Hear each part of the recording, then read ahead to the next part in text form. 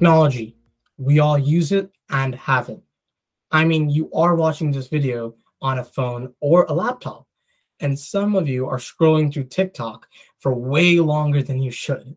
But anyway, hi, my name is Pradyuman, and I'm a volunteer here at the Brampton Library. I'm a teen who has a great passion for technology, specifically coding. And today I will be talking about how magically all of your favorite videos suddenly end up in your recommended section or the For You page on TikTok. The main points that I will be covering today are: what is machine learning? How does machine learning affect you? How are industries using machine learning? And why should you know what machine learning is?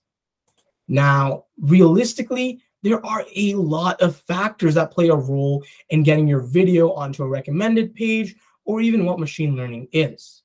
So if you are an aspiring influencer, don't be sure that this is a video that is a one-way ticket to fame.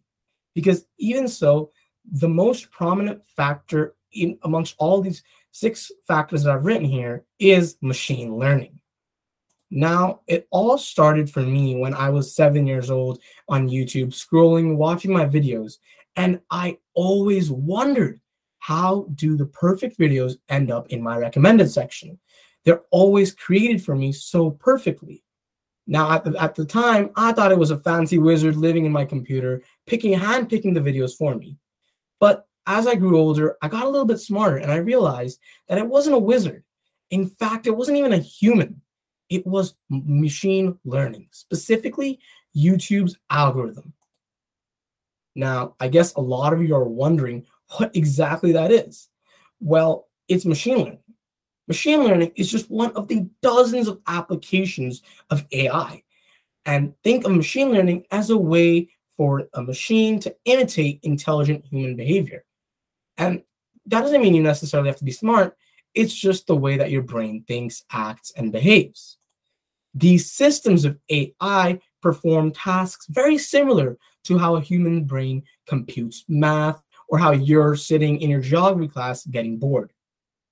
Well, it's very common in psychology, and everybody in psychology knows this, that the human brain looks for patterns, specifically patterns that are mainly used for our brains to make connections with other events in our lives. Our brains are always looking for these connections to establish a permanent record in our brain so that we never forget a moment. Like the last time you went to Disneyland and you never forgot it. It's because your brain made a connection with that to another brilliant moment that you had so that you would never forget it. Our brains are making connections with our daily lives and our best moments to find what's right for us.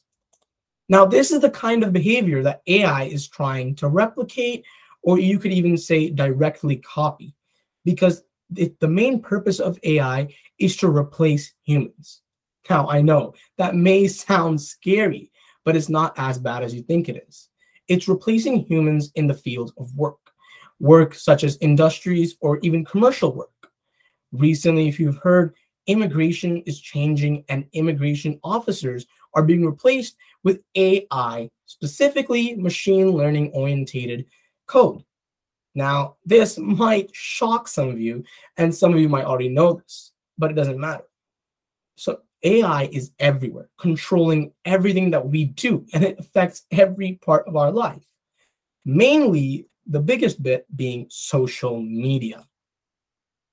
Now, machine learning is behind all the chatbots, predictive tests, like when you're texting your friend and it tells you to write, "Oh my God," or something like that. Language translation apps, and even the shows that Netflix recommends to you after you liked one show or keep on watching the same genre of shows. And same goes for YouTube.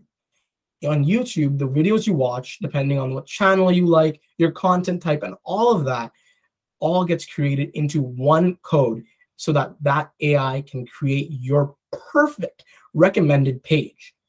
And this also goes the same way for TikTok. And even Siri will create these Siri shortcuts based on what you do every day with your phone. If you text someone, it will create that as a shortcut. If you watch this certain video on YouTube, it might create that. If you spend way too much time on an app, it'll create a shortcut for that as well. Now, whether you realize it or not, machine learning is heavily involved with our lives, specifically the entertainment industry. Now, of course, this doesn't mean that everything you do on the internet is controlled by AI, but a majority of the videos you watch and the things you do are. These industries often will use three subfields, you can say, of machine learning, which are supervised, unsupervised, and reinforcement. These are all fancy terms, and I can break them down for you real quick. Supervised learning models are basically models that are given labeled data sets so that the AI doesn't find new information. Instead, it builds off of the information that's already given to it. Quite neat, huh? Then unsupervised. Unsupervised AI basically means that it's finding patterns, it's finding data that you may not have been looking for, but it finds it in unlabeled data sets. So really, it's just information that's pretty neat to know. Reinforcement is completely on the other side of the spectrum, where it has nothing related to sets. Instead, it's just trial and error. Basically, it will repeat multiple algorithms, compute multiple tasks, and at the end, it will find the best possible action that you can take or anything can take in terms for the AI. An example for each of these would be for supervised, you have over time, if you have an app that tells you what items are recyclables or not, it over time gathers all that data, builds on it, and finds common similarities. For unsupervised, that would be when companies tell you that 80% of our clients are from the commercial sector and all sorts of information like that. Reinforcement, however, is a little bit tricky because it's very case specific. You can't really find a specific example for it. Now, here we have our top 3 social media apps: Instagram, Twitter, Facebook. Now, I'm guessing all of you have at least seen, heard, or